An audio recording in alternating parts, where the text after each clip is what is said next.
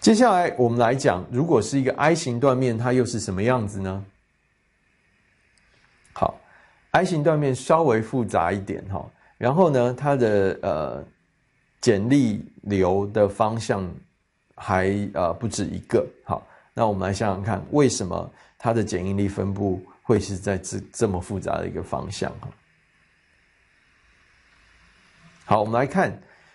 你想想看，就是像这样子的一根剪枝梁，然后呢，我们在这边切一小段出来，好，变成这样子，然后两边有一边弯矩比较小，有一边弯矩比较大，好，所以呢，你可以发觉从这边推过去这个梁的力量会比从这边推这个梁在上半部，然后从这一边推向右边从这个方向是 x 方向，好，这个是 x 方向，这是 y 方向 ，OK， 那我们是这边切一段拿出来看，所以呢，就是在这一边上半部这边，在这个力量往负 x 方向推的这个力量呢，会比另外一边往正 x 方向推的这些力量还要大，好，所以我们如果把它切开的话呢，那个切开面就一定有一个剪力流，才会让这个切开的那一块分离体是平衡的 ，OK， 好，那我们来看，就是如果今天我想要看的是这一个地方，我们之前都是看某一个高度，对不对？好，如果我们想看的是某一个高度，好，你看哦，如果我们今天还是一样，好，我们假设我们看的是某一个在这边的高度，像这样，在这个高度的地方。我想要知道这个高度的地方，它的剪应力分布是什么样子的。好，那我就是把它切开，然后呢，根据我这边讲的这个原则，我从这边推过去的，好，我现在看的这个是它断面，对不对？这个是 YZ 方向，然后这边是 X 方向哦，所以不要搞错了。好，那我现在想要看这个高度的这个地方的涛是怎么样，那我就把它切开，好。那切开，你知道这其实是一整片的，我就等于从这边给它切开，好，切开。那我3D 的来看就是这样子，好，那所以这个是我的 X 方向，这是我的 X 方向 ，OK， 好，所以然后 Y 在这边 ，Z 在这边，所以我这个画虚线的这一面就是我在这个断面看到这一面，我给它切开，好，3D 的是这样，然后这一段是这个 delta x， 就是这边的这个 delta x。好，我这样切开这一面，我知道我这边推的力量比这边推的力量还要大，所以往里面推的力量比从里面推出来的力量还要大，对不对？所以呢，我这个底下切开的那一整片平面呢，好，在下面我们从这个角度看不到，那一整个平面一定要有一个往外面这边流的这一个应力，对不起，外面这边流的剪力，它才能够让这一个分离体是平衡的嘛。好，那你看，如果从下面那一片它是往这边在跑，那就表示我们在这边呢，它就是要从上往下，在这个高度的地方，它的剪应力呢就必须是这样往下跑的，对不对？因为底下是往这边在跑，那这个你看这个四边形，对不对？这边如果涛是这样，那这边涛就要往下，然后这边涛要往这边，这边涛要往这边，所以这边呢，它的剪应力方向就是这样子。这个指的就是我们在这边看到的这一种往下跑的这个涛，它是这样子来的。好，那这个你应该可以接受。然后它的大小呢，你看就是它的这个VQ 除以 IB， 这个 B 呢，你当然就要除这个整个这一面这么宽，这个 BW 这个值。好，那你的 I 值不用讲了 ，V 也不用讲 ，Q 呢就是这一小块，就是这一个。你切起来看的这一块这一块的面积对于 Z 轴的一次矩 ，OK， 所以它的面积是 BW 乘上2/h减掉 Z， 然后再乘上这一块面积本身的行星对于中性轴的距离，就是1/2的2/h 加 Z， 所以呢，其实你知道。如果我的 Z 是带2/h， 就是在最外缘的时候呢，这一项 Q 就是0，所以整个涛是0。然后我的 Z 呢越来越低的时候，我切的面积越来越大，我的 Q 就越来越大，所以我的涛也会越来越大，然后方向都是往下的。好，那但是呢，如果我今天切的不是这样横的切，我是这样直的切呢？如果我是这样直的切，会发生什么事情？如果我是直的切的话，你看哦，我这样直的把它切开，这个是我的 Y， 这个是我的 Z， 所以你看我这个是断面的方向，然后这个是我的 S， 我一样是切这一段拿出来，切 delta x 的长度拿出来，然后这个是我的 x 嘛，对不对？然后这个是 y， 那我现在看断面的方向，如果我要看这一个，我不是切横的，我切直的，我要看这样子，这个地方它的会不会有剪力？那这个地方切开之后，那一面会不会有剪力呢？我们就要看说，那我切开来是不是这样子的一个 3D 的一根棒子，对不对？然后这是我的 x 方向，然后我这一个画斜线的断面呢，就是我这边看到的这一个断面，好，然后这边是 y， 这边是 z 嘛，对不对？这边 y， 这边 z， 然后这是 x 方向。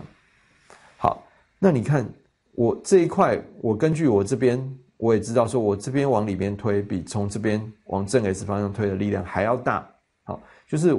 有人从外面推进去的力量，比从里面推出来的力量还要大。那因为这三边都是跟空气接触的啊，对不对？这三边都是跟空气接触的，所以唯一还会有办法施力把它拉住的呢，就是我切开之后我看到的这一面。那既然我这个有人把它往里面推的这个力量比较大，那我这一面的力量一定是要往外推的。也就是说我剩下白色的这一部分呢，就要送给这一个我在看的这个分离体一个往外推的力量，这样这个分离体才能够力平衡。好，那如果这边是往外这样在流的一个剪力，那这边的剪应力要往哪一个方向？你切开这一个地方的剪应力要往哪一个方向？当然就必须要从右往左，对不对？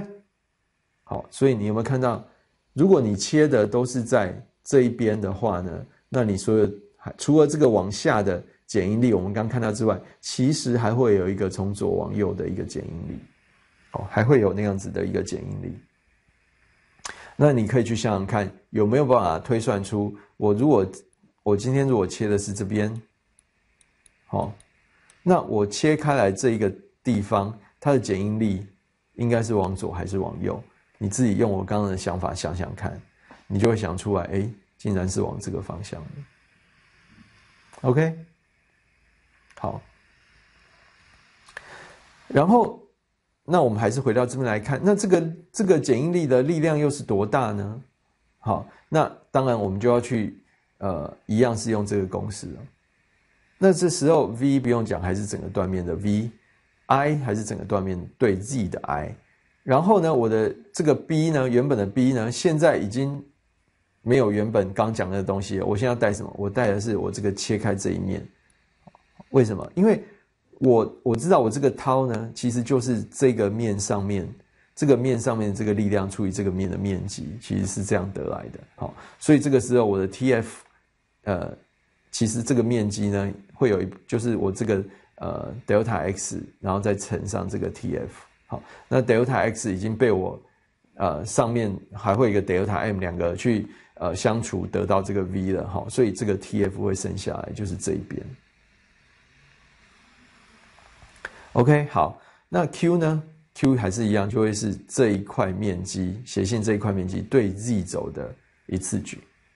OK， 所以呢，我们来看一下它会是怎样。我这个 Q 呢，就会是等于这块面积。如果我们把它从边缘当作0往里面算，看你切多少，这一段长度我把它叫 Z1 的话，那它的面积就是 Z1 乘上 TF， 对不对？就是 flange 的厚度，所以它就是这是面积。然后呢，它的行星在中间，对不对？行星到我的 Z 轴的这一段 Y 坐标，就是我要把它用来乘面积的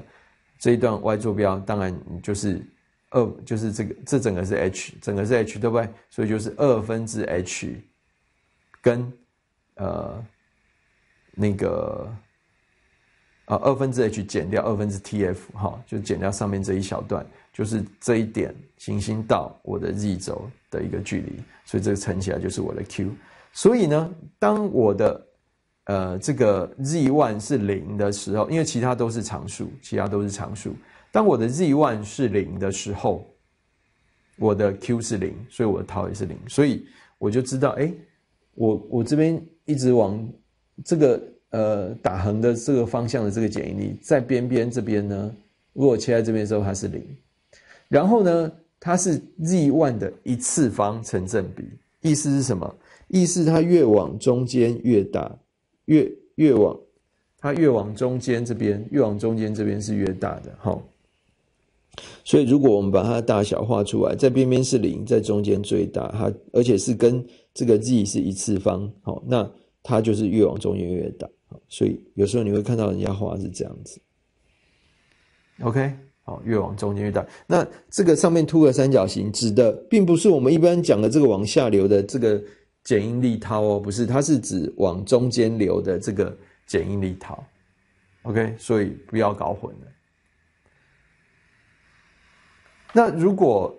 我们刚看的都是翼板里面的情况，那如果副板里面是怎样？所以如果要看到副板的话呢，那我们就要开始切副板。那其实如果你是这样子打直的这样切，这一种切法是没有用的。为什么？因为我直的这样子切之后呢，自己这一边呢，上面受压，下面受拉，自己这边就平衡掉了。然后另外那一面呢，因为就是一根梁，我们这样截出来，再截起来，这样看嘛，这样一根梁，我这样两边切开。我现在如果是这样子再切它的话呢，它自己旁边这一半，这边受拉受压，彼此之间就自己力量就平衡掉了，那另外一边要挤过来的力量也自己平衡掉了，所以它这样切下去，根本你就看不到任何剪力。所以没有，所以那个方向不会，所以我们刚讲那打横的方向的剪应力是不会有的。我们在副板的部分，我们专门就是专注于看它是这种这个上下流跟 Y 轴平行的这个剪应力就可以了。所以要看那一种，我们就要这样子切。好，那假如我想要看这个从中心轴上来 Y1 这个地方，它的剪应力是多大？那我一样 VQ 除以 IB。那这个时候我的 B 呢就要算成是副板的厚度，好，然后我的 I 当然还是一样，整个断面对于中心轴 Z 的 I， 然后 V 不用讲，那 Q 呢 ？Q 怎么算 ？Q 就是上面这个蓝色的部分对于 Z 的一次举，所以我可以把它切成2块，对不对？我切成2块。我先去算上面这个副板翼板的这一块面积，还有乘上呢这一块行星到 Z 的距离，再加上这边这一小块的面积乘上这一小块面积的自己的行星到 Z 的距离 ，OK， 所以我们就会写出这样子的一个式子。好，这边那你看这 B 指的就是这个宽度咯。好，然后这一段再算的是什么？这一段再算的就是这个翼板的厚度，对不对？所以这其实就面积再乘上它自己本身行星到这边的距离，就是这个。好，那加上这一小块的面积就是它这边是副板厚度，它是写成 T。好，然后呢再乘上这一段的长度就是2/h1 减掉 y1， 然后再算这一小块面积的行星到那个 Z 轴的距离就是这边。好，所以你会算出来它是一个什么？它是一个 Y1 的2次式。好，这个 Q 是一个 Y1 2次，其他全部都是定值。OK， 所以呢这样子除起来的结果，它就是会变成这样子。OK， 那当你的Y1 等于 H1 的时候，你要注意，当你的 Y1 等于 H1 的时候，它的Q 的值并不是0哦。好，为什么？因为 H1， 因为还有上面这一块会贡献你的 Q 啊，对不对？好，所以呢，它是会有一个这边，然后等一样哦，它这个随着你的 Y1 慢慢变小，到了 Y1 等于0的时候，这个时候你的 Q 会得到最大值。然后，所以你的τ也会变得最大，然后它是一个 Y1 随着这个 y 的一个二次式，所以它是一个曲线。好，所以那我们这些它的方向就是从上往下流。如果你这个断面的剪力是往下的话，好，那在最上面这一点上下这个跟 y 平行的这个 τ 呢，它是0哦，我们刚刚也讲过，在这一点是0。然后呢，你看哦，如果呢我切的那一条线是在翼板，就是在这个交界上去一点点的地方，那我其实对 z 轴这个 q 是几乎是一样的 ，v 也一样 ，i 也一样 ，b 也就是 b 变成很大，就是我要除以这个 b。那如果我切下来一点点，我 q 跟切上去一点点 q 是一样的，但是我 b 当场就小了就是小了很多倍，也许1/10。那所以呢，我在这一点的这个，如果你切在副板里面的话，这个值就很大，因为你要除的这个 t 很小。那你如果切上去一点点，切到翼板的话呢，那你的这个值，因为 t 要除整个 b， 所以就会变得很小。所以其实如果你把副板的部分，翼板的部分也剪应力分布也画起来的话，它其实是这个样子。OK， 它其实还会凸出来，就是从0到这个值，然后到了一切进副板，它马上就变大，所以它剪应力真的完整的话，应该是这个样子。所以你会发觉，这个 V 呢，大部分的对于 I 型断面来讲，大部分的剪力都是副板吃掉的，翼板其实吃的蛮少的。好，那如果我们把这个式子整理一下，好，这个在副板部分的时候，它的τ剪应力就是这样。那这个式子是不用背的，但是你要知道怎么算 ，OK？ 然后呢，如果我们把 y1 把它带0，那就是在中心轴的地方，这个时候我们就会得到τ maxima， 好，所以τ maxima 就是 y1 带0，就是等于这一个值。那 minimum 就是 y1 等于h1，好，就是整个副板的一半高度的地方，它就会得到这个值。OK， 然后呢，如果我们把整个副板里面的这个剪应力再乘上整个对它整个副板的这个面积去积分的话呢，那我们就可以知道这整个就是副板它所吃到的剪应力。好，那这个副板吃到的剪应力呢，你再去除以这个整个断面连同翼板部分吃到的剪应力，那你就会发觉这个比值其实是非常高的。整体的 V 跟副板部分吃到的其实是很像的哈，所以如果你把整体的这个 V 拿去除以这个光副板的那个地方的面积，其实你就会得到一个τ average， 就是平均的一个剪应力。好，那这个剪应力其实呢，我们来看这个剪应力会在哪里？这剪应力也应该就是会介于这个τ minima 跟τ maxima 之间的一个应力，对不对？好，它会介于这之间的一个应力，所以呢，其实某种程度就代表了是这个我们工程上呢就会常常就是用这个比较简化、比较简单的这个式子呢来去估说，这个 I 型断面它受到的这个剪应力大概是多大？好，那我们刚刚讲前面这一个比值，好，这个 V web 除以 V 的比值，你看它可以到90到98%，好，因为要看你的断面的形状是怎么样去做最后的确定。但是如果你是 I 病的话，就是这个值就是会这么高。好，最后是我们的版权图示。那我们这一节就讲到这边，谢谢各位。